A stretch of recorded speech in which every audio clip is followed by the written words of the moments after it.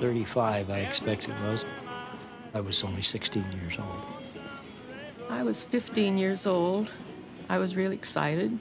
I had $2.50 in my pocket. I was young. I was 16 when I started. I was also well brought up. One day, when school got out, it was the month of June in 1934, me and another guy caught our first train out. There was about 20 guys in the boxcar, and they had to help us up because I couldn't even reach the floor. I ain't got a dime, I don't know what to do.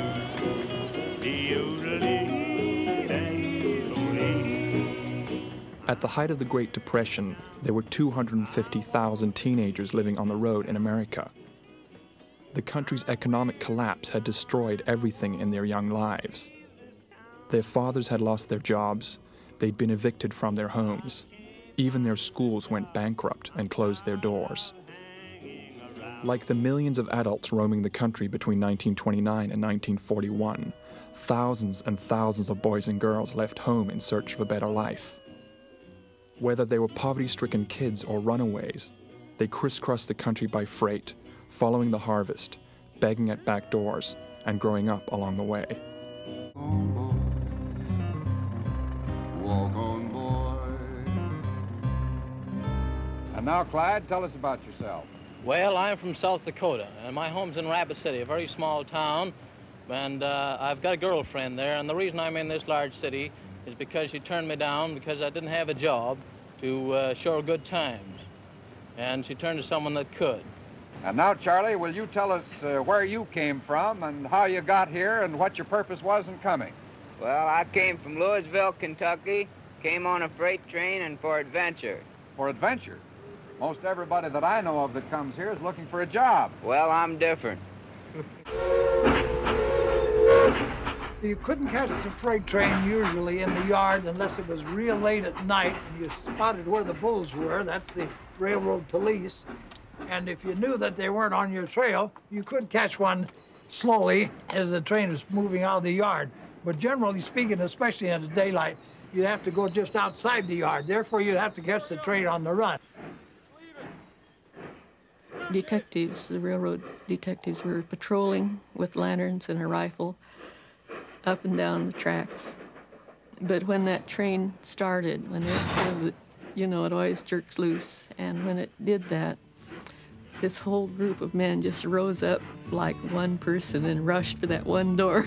You're running along and trying to match your speed with the speed of the train, and you get a handhold here first, and you swing yourself around, you're still running, you get two handholds. Then is the first time you lift your foot.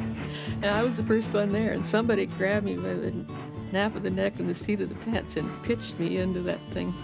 It was a good feeling to be on one, really. That cluck, cluck, cluck, cluck, cluck, you can hear the sounds as you go. And the shaking of it, you know, and then that cluck sound, and the wheels hitting those joints. That's one of the things that I always think about. You know, you're going to feel good just to hear that train. The whistle blow, feel good when you get on it, you know, because you didn't have to walk. You're just going to get there and you're going to try to better yourself.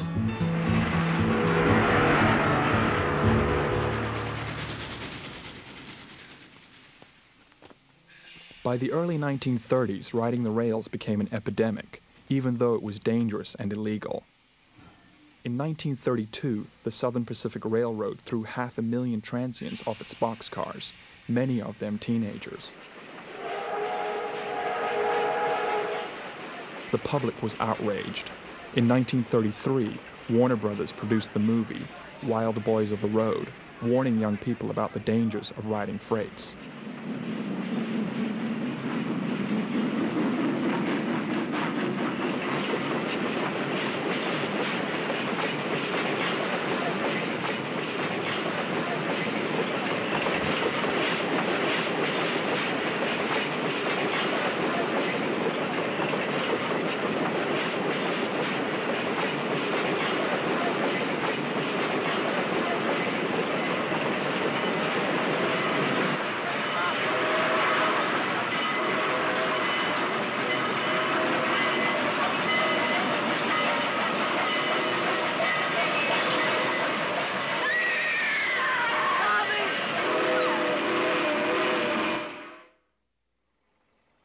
Well, I think Wild Boys of the Road, kids loved that movie, you know. If you see a movie like that showing kids traveling on trains, well, that put the idea in your head, well, I could do that too. I wouldn't mind doing that. I'm not going to get my leg cut off like that kid did in the movie.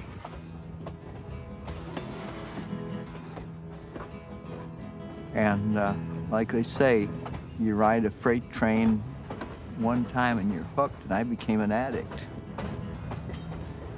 I was just out there having fun. Nearly every letter of the thousands we received from former road kids stressed the unforeseen miseries of freight riding. I looked up to see the train enter a tunnel. The smoke overwhelmed me and I couldn't breathe. I panicked and crawled to the top of a boxcar. When I came to, the train had stopped at a water tank. I was violently sick, coughing up black coal smoke. I coughed it up for a year afterwards. Maurice Ayres. Above us came this detective with a club. He moved down the ladder and swung at us to knock us off. He missed, but we felt the swish of his club. Then we saw his foot come down a rung lower.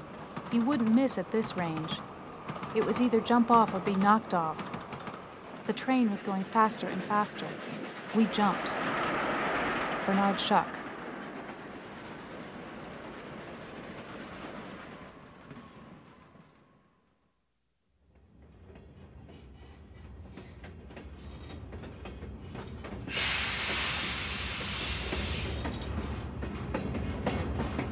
It's around midnight when our train pulled into the big passenger station, Ann Street Station in Parkersburg, West Virginia. And the train hadn't even stopped, and there was a gun and a flashlight in my face right up there in the blinds.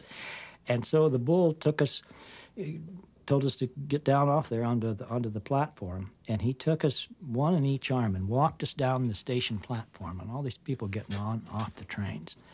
And I don't remember ever being so humiliated. This is at midnight. And in 10 minutes, why, we were behind bars.